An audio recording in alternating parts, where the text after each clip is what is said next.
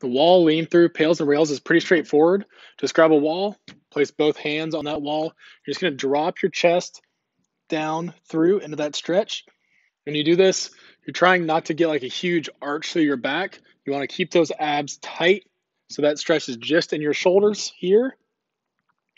Hanging out here for about a minute and a half, stretching out to the shoulder, to the armpit, just relaxing here. At the end of that 2 minutes, you're going to begin pulling down on that wall. So I'm driving my arms down.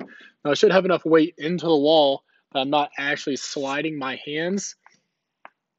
You'll begin ramping up 20%, 40%, get tight in those abs, pulling down as hard as you can, driving against that wall.